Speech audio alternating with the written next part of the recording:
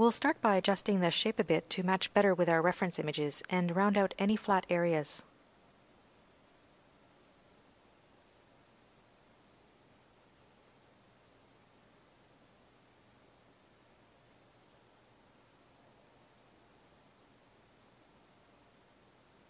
Lip topology with subsurf off still needed a bit more smoothing out, so going back to adjust that.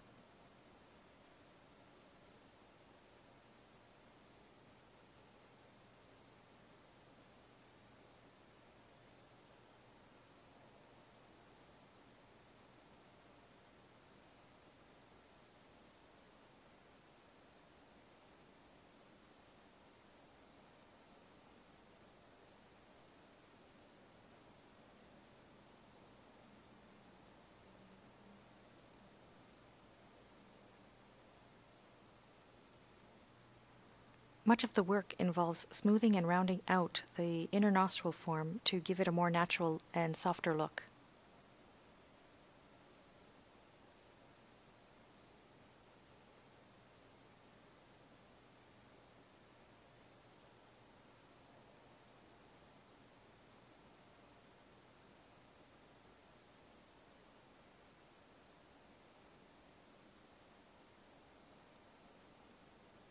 We'll add another span here to help define the nostril's outer crease line.